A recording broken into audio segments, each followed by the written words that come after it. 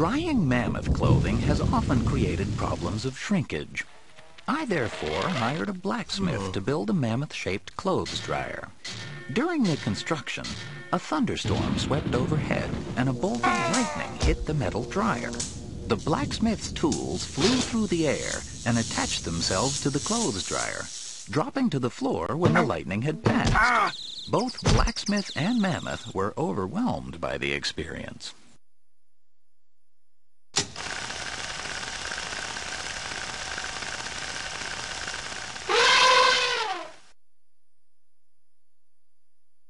Despite their placid temperament, mammoths are ill-suited to inside work. But their love of the outdoors makes them eager helpers in an agricultural environment.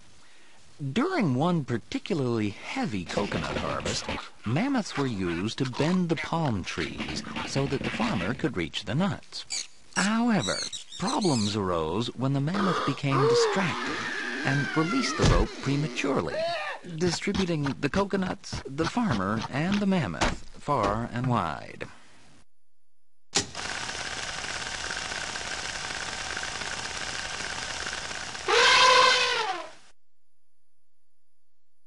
I recently came across an ingenious use of mammoth power. A cam-powered hammer cracked the eggs of an extinct bird, and a crank-powered shovel pushed away their shells. It appears the contraption was part of a new restaurant chain dedicated to serving omelets of mammoth proportions.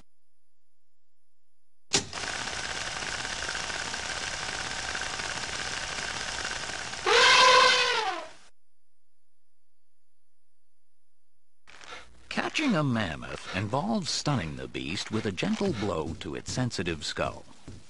However, raising the boulder high enough was quite a task, and not always successful.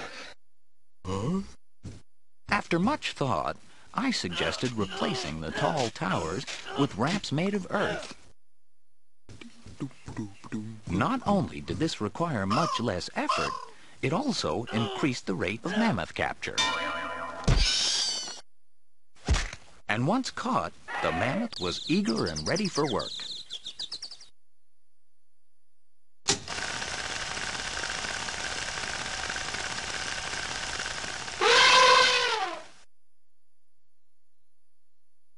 The first use of mammoths for entertainment was in the famous carousel experiment.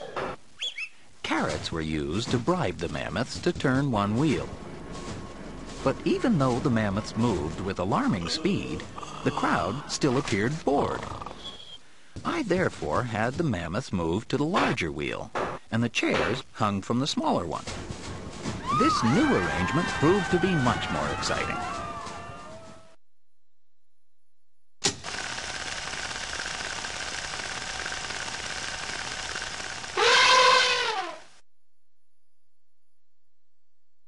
Firefighting mammoths have learnt to take in enough water to extinguish a blaze. However, getting the water out is more of a problem. But if the water-filled mammoth is placed in front of a sturdy post and firmly squeezed with a piston, the water is forcefully discharged. Unfortunately, the mammoth's powerful inhalation can create a serious hazard for onlookers.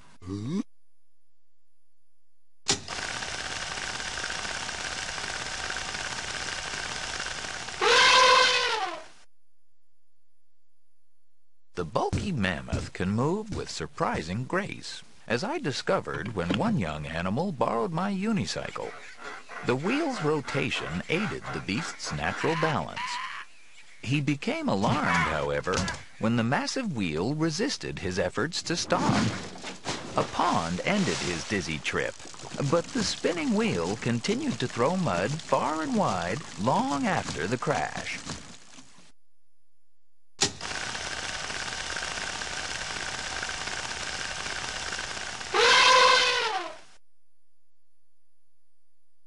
The smell of a mammoth's sleeping quarters was notoriously bad.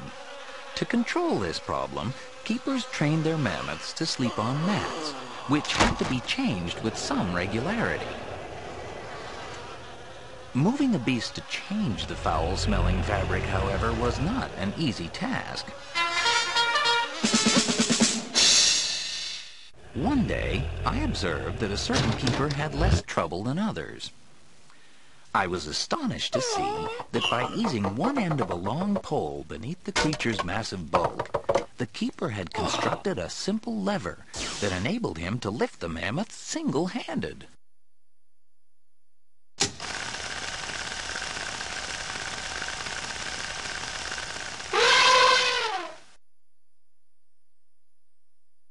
It was common practice for farmers near my laboratory to harvest lemons using a copper lance. I decided to help by equipping the workers' mammoths with some lightweight zinc rods which I had left over from an earlier experiment. I was surprised to see both workers and mammoths seized by invisible forces each time they speared a lemon. Although the farmers were shocked by this turn of events, I could foresee some useful applications for this new source of power.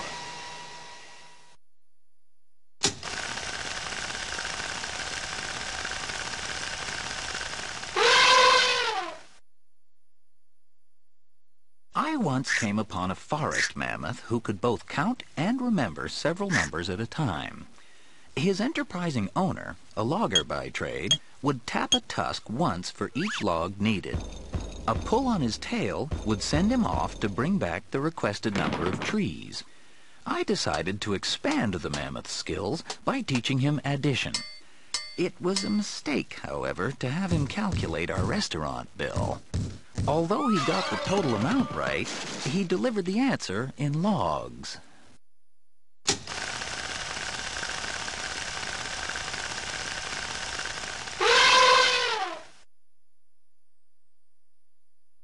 I have often observed that the mammoth is capable of sleeping while standing up, sometimes sustaining its inactivity for days on end.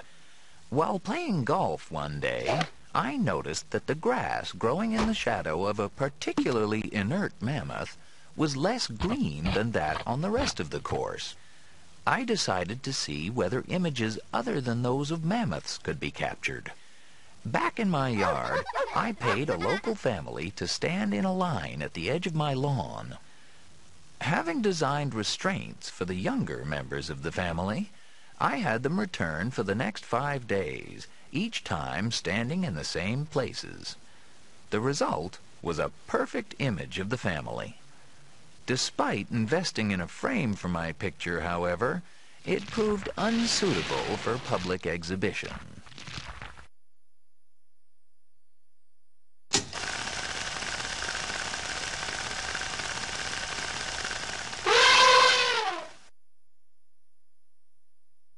After the runaway success of my pressure-sensitive burglar alarm, I thought of other ways in which the mammoth's sensing abilities could be put to use. I tried one experiment at the airport, using mammoths as metal detectors. Large items in luggage were easily located, but I fear the damage caused to passenger relations was irreparable, and so I turned to experiments with mammoth breath testers. The response to intoxicating fumes was instant, but the workforce needed to bring the mammoth round was enormous.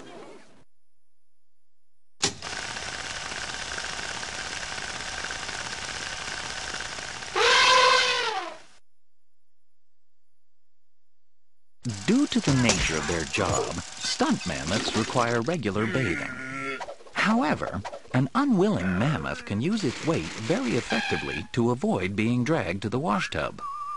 On one occasion, I witnessed an ingenious use of liquid soap and marbles.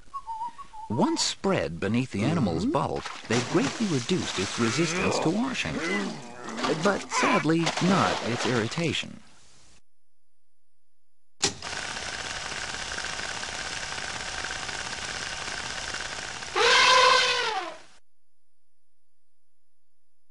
I found on my travels that mammoth milk was highly nutritious, though obtaining it was a dangerous task, the animals being notoriously touchy. I decided that some form of harness was needed. I used a system of wheels to lift the beast, and was surprised to find that the more wheels I ran the rope over, the easier it was to lift the mammoth. Although obtaining the precious milk was indeed easier, my mammoth harness was still in need of a few modifications.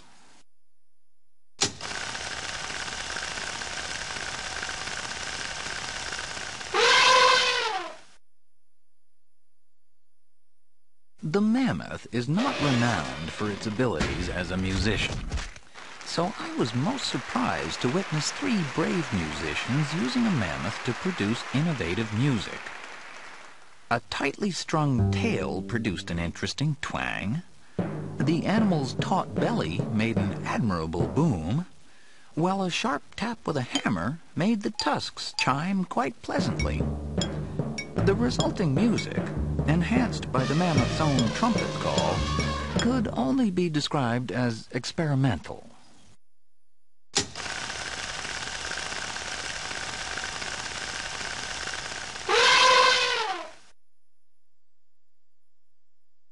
In the Mammoth Olympics, the crystal discus was a very popular event because of each throw's exciting conclusion.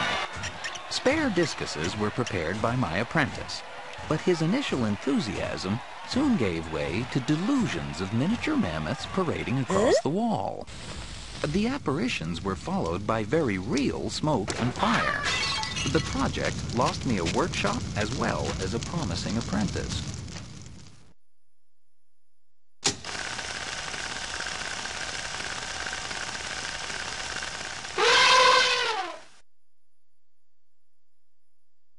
Although mammoths must wear shoes to protect their delicate feet, frequent shoe renewal can become a chore. In the search for longer-lasting footwear, the local blacksmith happened upon some pieces of iron of the right size and shape. However, after the first fitting of the new design, a powerful attraction between the shoes prevented all movement on the part of the wearer.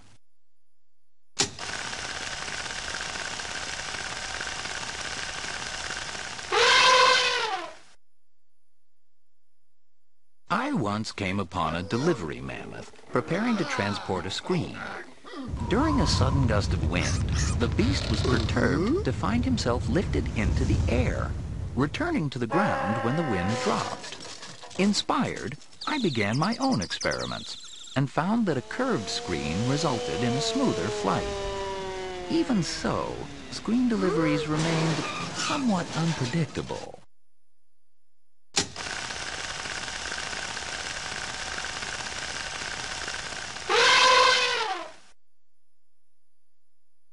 In the mountainous southern areas, villagers communicated by using the age-old system of catapulting mammoth couriers from one village to the next. However, the system was threatened by a shortage of volunteer mammoths.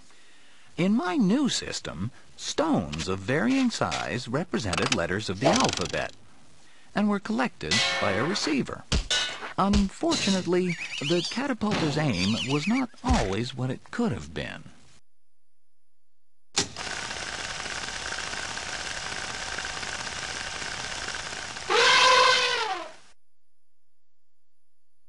A recently discovered document proves the enormous intelligence of mammoths.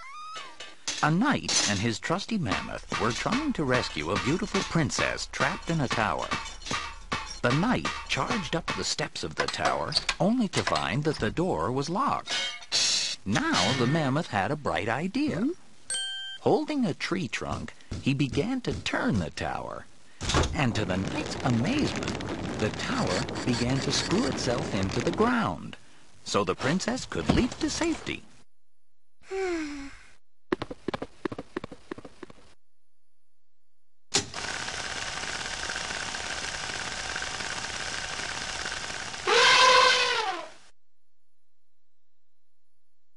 I have often observed that the thing mammoths love most, with the possible exception of eating, is to sleep in the sun. I found that the heat absorbed by a mammoth during the day could be employed in providing a hot shower. A mammoth can similarly be used to pass heat to a cold bed, the only problem being removing the animal at bedtime. As a commercial concern, a Mammoth makes a fine, heated clothes press. It is essential, however, to use nimble employees for this task, as the Mammoth may resume its original position at any time.